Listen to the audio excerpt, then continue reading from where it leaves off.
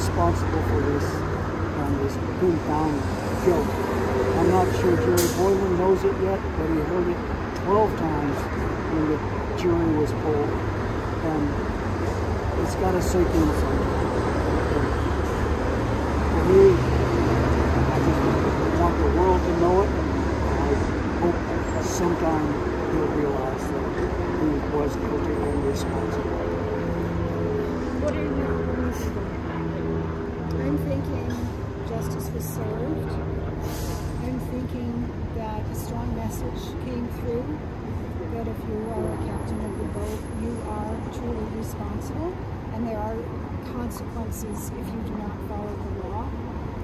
And I also feel that it's important for the world to know that this was not an accident.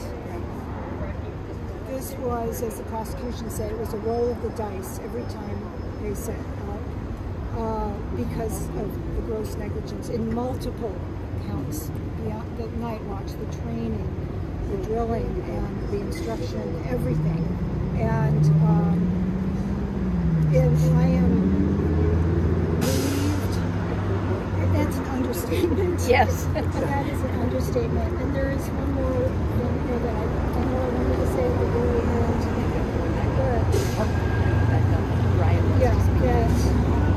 May this verdict serve to strengthen laws and captains' behaviors in order to prevent future tragedies like this devastating fire in the Conception. And in this way we pray, loved ones did not die in vain. It's all we can ask for. Yeah. It's all we can ask for. Yeah. I know the Coast Guard still hasn't enacted some of the things that you're pushing for. Yes. Is today the end, or is today another? No, there's more to come. Yes, there's a lot more to come from the Coast Guard. There's a lot more to come, and it's just, you cannot have complacency when people's lives are on the line. Yeah. Yeah. Period. No excuses, not just because it's always been done that way, because I didn't know, because my boss told me this, because I'm getting a day wage. Those are not excuses to put people's lives in danger. Period. Yeah. So, but we're a really mighty group here, our Advocacy 34. So you asked about, is there more to come? We are still working to get the SMS, Small Passenger Safety Boat regulations, through the public discussion. They have to, this has been going on for over a year now with the Coast Guard, and we're still waiting for the final ruling. But meanwhile, because of the work we've been doing from day one, the Coast Guard and a lot of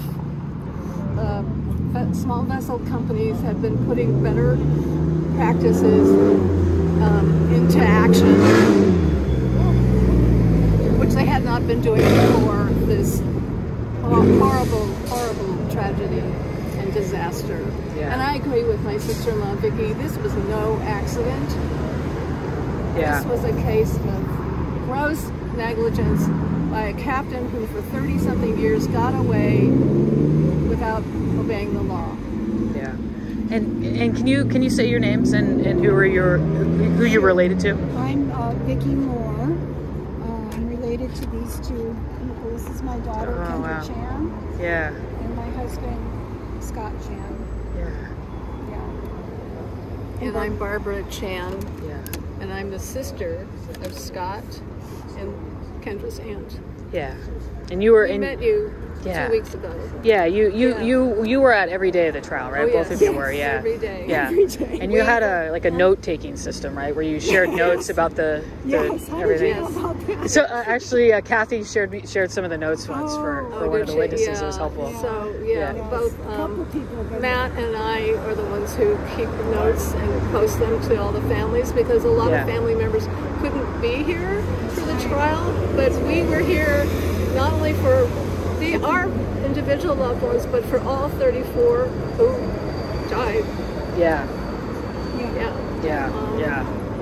What was it like just being in the courtroom for the process, and just kind of how sterile it is in there?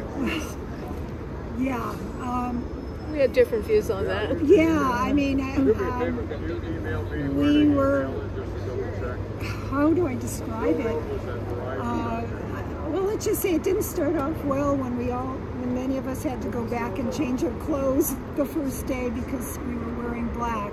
We had said we were going to wear black to the trial, and then somebody got wind of that, and we were warned that that could be seen by the judge as being influencing the jury. So we immediately went back to our hotels and changed up, so we were more immersed. But and from my perspective, except for the moments when it was really emotional, learning about things that we didn't know about before the trial, we learned I thought the process was very interesting. All the players, the defense and the government lawyers, observing the judge, the clerk, the jury, just trying to understand the process. Yeah. Because none of us have been through this before. No, not even been on a jury before. And I was just struck by kind of the back and forth, and the sidebars and the objections I mean, it was just, it seemed to be incessant sometimes. You know? Yeah, as a reporter who covers a lot of trials, there were an amazing amount of sidebars in this trial. Yeah, some judges don't allow sidebars at all, but this was like a giant sidebar. Yes, I could he called us the 20-minute sidebar today, and then we all left because he just said, "That's it, no more sidebar," and then he finished. But that was the longest sidebar in the last 2 weeks. Yeah, yeah. But you weren't here every single day, right? You were here I missed the 2 days of early this week. Yeah. Missed Monday and Tuesday. You missed last week, yeah. We met.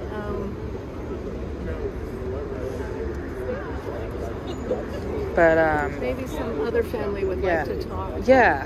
How did the verdict feel? I mean, I could feel, I could hear the like audible, like, I don't know if it wasn't like a gasp or like a sigh of relief, but I could just hear everybody, you know? Well, it affected people differently. I sat in the front row, first seat throughout this whole thing, and I thought I would feel something. And when I realized, we were here for the verdict, because we didn't really know we were coming for the verdict. And then he read, what the foreman wrote, and I just thought, that's it. That's it. That's all there is. No, And then when he did the poll, a lot of people just... I think it was just such pent-up anticipation and anxiety and worry that somehow the overwhelming preponderance of evidence and facts and witness statements would not be enough somehow, and it was. I thought that if they were intelligent jurors, they would come to the proper conclusion, which was the only conclusion, which was that it was gross negligence. And all the stories that the defense put forward about, poor Mr. Boylan, he was just following the Fritzler way, and this is like somebody always blaming somebody else for their own bad behavior. Just didn't fly, and at least the jury was intelligent enough. But I did worry that they would be bogged down by all the exhibits and all the regulations that they might have to reread that have been given in evidence. The station bill, the COI, the loss control protection program. There were so many things that were thrown at them. But they saw through it all, and they understood what their job was. They did. Evidence was there. We want to thank you very much for following this story from the very beginning. Absolutely. It means a lot to all the families, the ones who have been here every day in LA, and the ones who have not been able to be here. It's an important case. I'm glad we were able to cover it. Setting precedents for the future, which is really important. Really, Thank you so much. Thank you.